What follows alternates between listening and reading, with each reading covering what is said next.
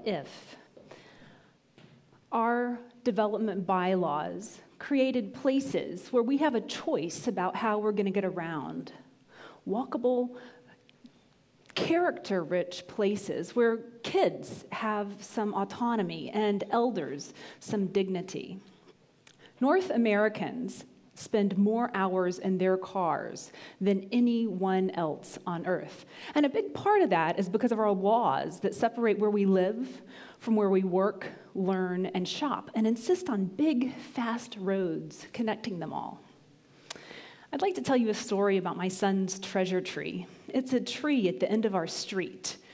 Roman is 7 years old, and he's allowed to walk to the treasure tree all by himself. Because there are garages out back and eyes on the street. It's a narrow, yield street, so the cars go slowly. There's a hollow in this tree, and the people who live there stock it with treasures. Matchbox cars, decorated pencils, and on this particularly lucky day, Snoopy Stuffy. If I could get you to humor me for a moment and close your eyes, think back to a place your favorite place that you like to go by yourself when you were 7 years old, without grown-ups. Would you let your kids go to any place on your street by themselves today? If you would, please raise your hand. Look around you. What does that tell you? Did you play street hockey when you were a kid? Do you let your kids play? This was my first game of street hockey I ever experienced because I'm originally from Alabama and we don't play street hockey in Alabama. So I was a little bit nervous. I hung out on the curb and pretended to videotape my son and his friends. Then I started noticing a few things. There are 12 kids on our one block, and whenever there was a car, the older kids vigilantly got everybody else onto the grass. That was made possible in part because the streets were narrow and slowed down the cars, so they had time to see them coming. Front gardens and front porches ensure that several parents are usually close by. The garages out back further slow down the car activity and keep them heading mostly forward. The street trees here make for a sense of enclosure and calm the traffic even more, but nobody seems to mind because it's a really fun place to be. Kids on our street have all sorts of gathering places, and this degree of socialization makes for co-parenting.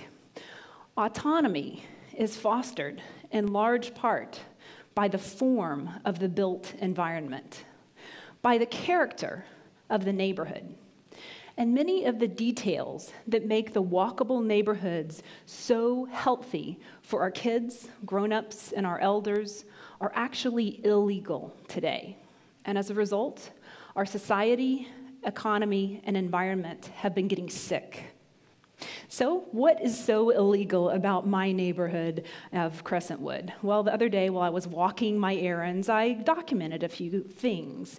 These are the key things that are illegal to build as a matter of right in new neighborhoods today, or when we redevelop our older neighborhoods. The average North American is willing to walk 5 minutes to their destination or 10 minutes in a transit-oriented development.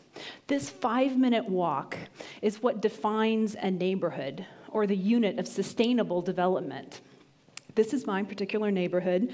That green pin is my house, and the 2 blue lines end on Corden Avenue and Stafford, 2 great places to walk within 5 minutes. Highly valued places contain most, or many at least, of our daily needs within this 5-minute walk. So come with me, let's take a look at my neighborhood and why people value the older neighborhoods in Winnipeg so highly. This particular day, it was well below 0, but walkable urbanism mitigates the most extreme environments with interesting places to stop. Most of our streets today are wide and fast. They're all about moving cars quickly instead of safely coexisting with pedestrians. However, this is very unsafe, and North Americans have the highest traffic fatality rate than any other combination of developed nations. We die in our cars, and because of our cars, a lot. Narrow streets like this yield street slows down the traffic. And once the grid is added back into the urban structure, cars have a lot of different options about how they want to disperse in the case of congestion. Many more options than you have in cul-de-sacs, collectors, and arterials that have very few connections between them. Complete streets realize that instead of just those few options for street types, that we need a big palette of streets because they change their character as they move through the rural to urban transect. Just like you'd change what you're wearing if you're on a farm versus downtown. Complete streets let us walk to our daily needs, whether it's the corner store or services or restaurants, shops, and offices. Complete streets also encourage aging in place, or as my generation prefers to say, graying in place, because we're not really ready to talk about aging quite yet. In addition, walkability is more than just about having a safe and attractive place to walk. It's also about having destinations, whether it's Roman's Treasure Tree or these retail corridors. Rear lanes handle services and cars with rear-facing garages, leaving the fronts of the building to be more human scale and inviting. We're more interested in other human beings than we are in anything else. Unless something changes, my son's generation is slated to be the first generation to live less long than his parents in the history of the world, unless we have some big scientific breakthrough that cures the side effect of obesity. And I realize there is a wide range of societal changes that are contributing to this statistic. However, a big fact that contributes perhaps the most highly of all is that the last child has left the woods, or pretty close to it, and the obesity that goes with that sort of sedentary lifestyle. Neighborhood-scale schools allow children to safely walk and bike to school. However, many of our laws on this continent outlaw them with school-size minimums that create regionally scaled schools to which no one can safely bike or walk. Canada does a little bit better than the US in this regard. However, on our outskirts, we still have regional schools and fitness facilities to which everyone must drive unless you're a very brave biker. Vertical mixed use creates some interesting places along with calming the traffic and reducing the parking requirements. In more urban areas, build two lines instead of setbacks, create an exterior room, a sense of enclosure. When we say mixed use, we often think this vertical mixed use, but horizontal mixed use is incredibly important too, especially at this, shall we say, frugal point in our economic cycle. Allowing in-home occupations invigorate the knowledge economy and help it to thrive. Allowing B&Bs and granny flats out back help us to monetize the millions of empty bedrooms that we currently have on this continent and our extra square footage.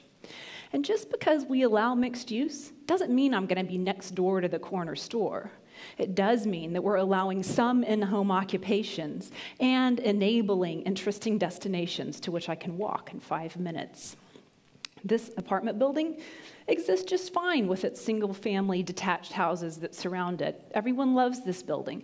However, most of our laws require segregation of housing types by single-family and multifamily, but also by square footage.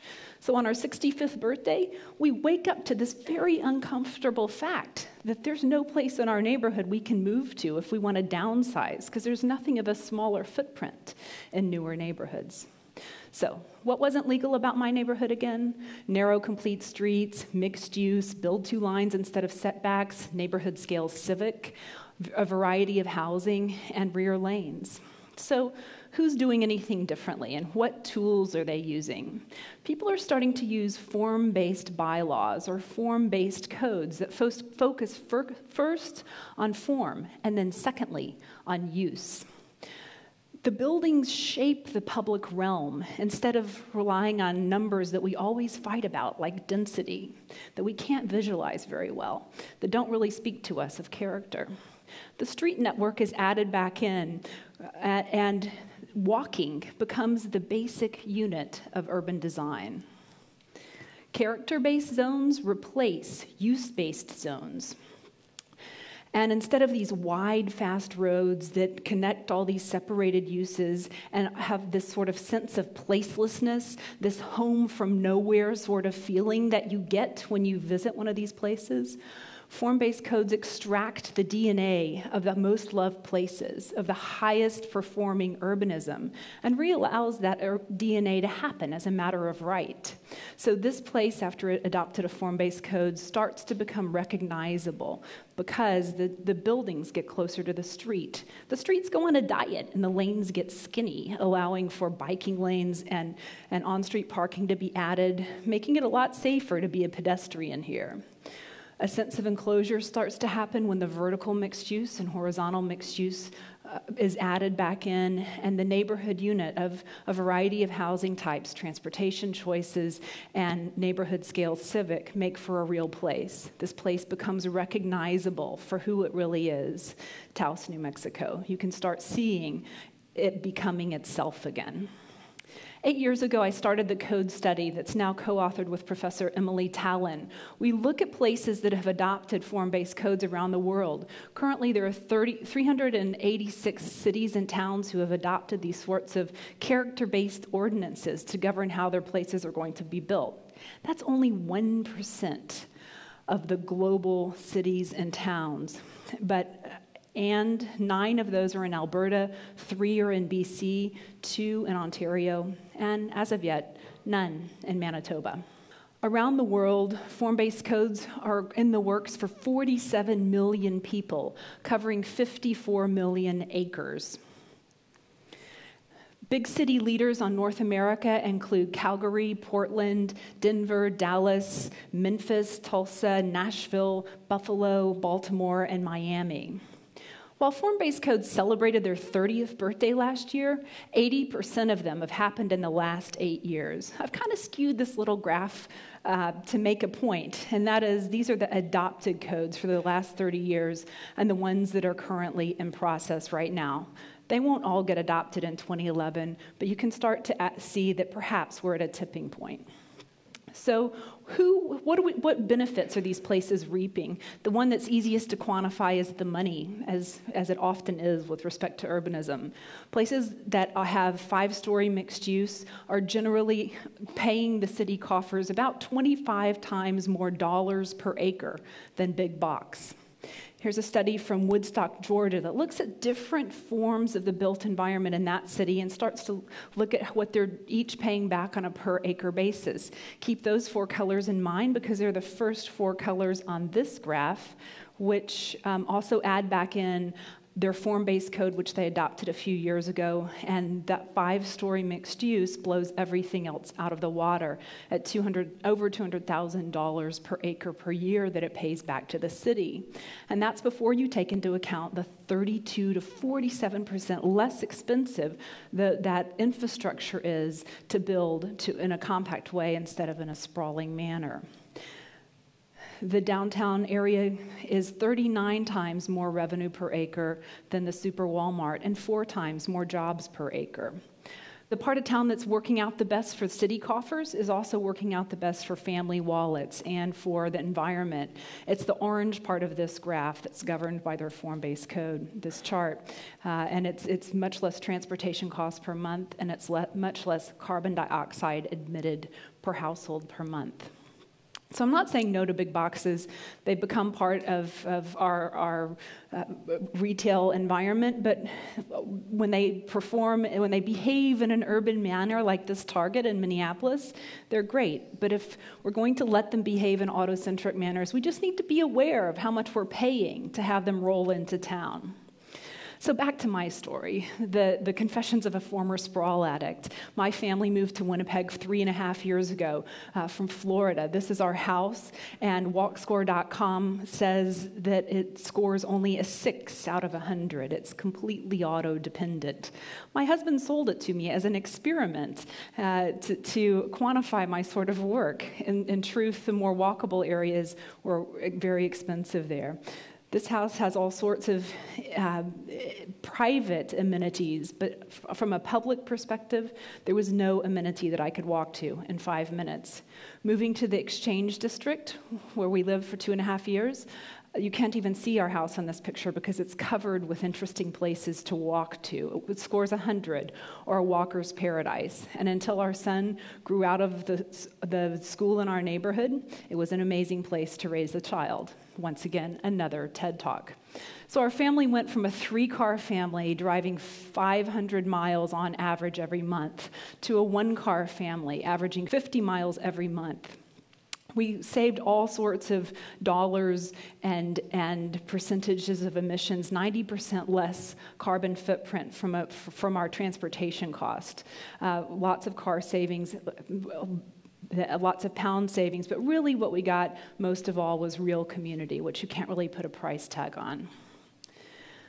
It's true that any city or town on North America that's adopted a comprehensive plan in the last 5 years enables all the sorts of policies that I'm talking about today: the neighborhood centers, the town centers, the walkability, the transit choice, the housing types. All of those things are allowed and encouraged in policy, but they're not encouraged in our laws quite yet. What if we created bylaws that allowed us to build places as good or better as the places that we've built in the past, like Montreal in the 40s? What if we allowed places to be built that encouraged and enabled active transportation that could potentially turn around our children's life expectancy by enabling them to walk around? What if?